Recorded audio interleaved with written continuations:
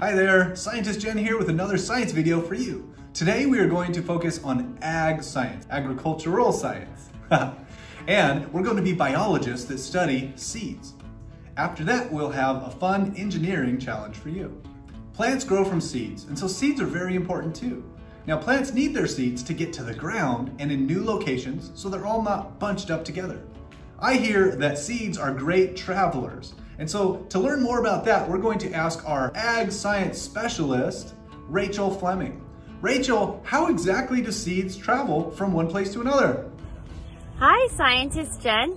In agriculture, seeds are very important. It is the first stage of food production, be it to grow a crop or feed an animal. In the industry, seeds are planted in a uniformed way to make it easier for watering and machines like harvesting. However, in nature, there are 3 methods of seed distribution: wind, water, and animals. Wow, that's really interesting. All right, let's go over those ways again. Wind, water, and animals. Now first there's wind. Some seeds are made to blow in the wind, like a dandelion is a great example of that.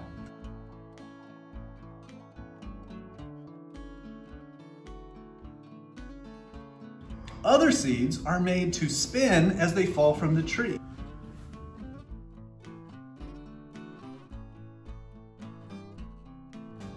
Next is water.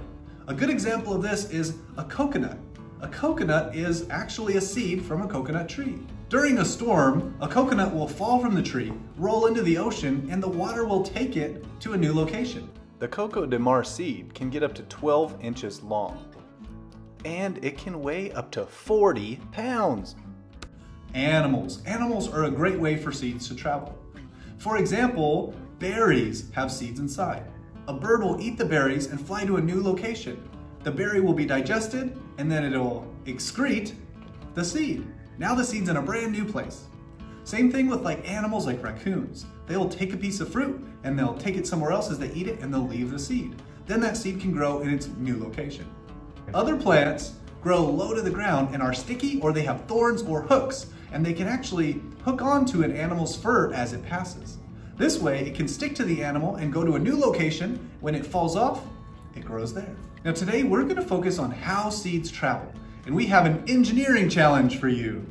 The engineering challenge is we're going to design and create a fun way for a seed to travel, and we're going to focus on wind power. So you're going to need a fan. Any household fan will do.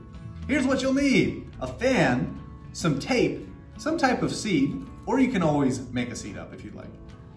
Piece of paper and some scissors. What we're going to try and do in this challenge is create some type of container that will move our seed as far as possible using wind power.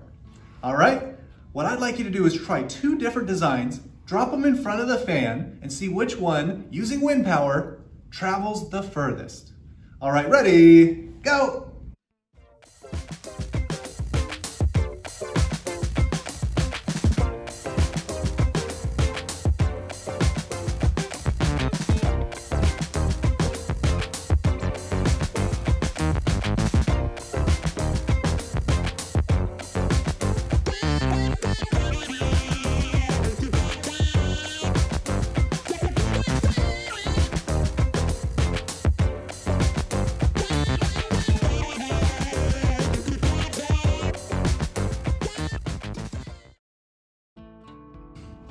All right, friends, I hope you had a great time learning about ag science and doing a fun engineering challenge. If you tried out our challenge today, please remember to tag us and send us some pictures.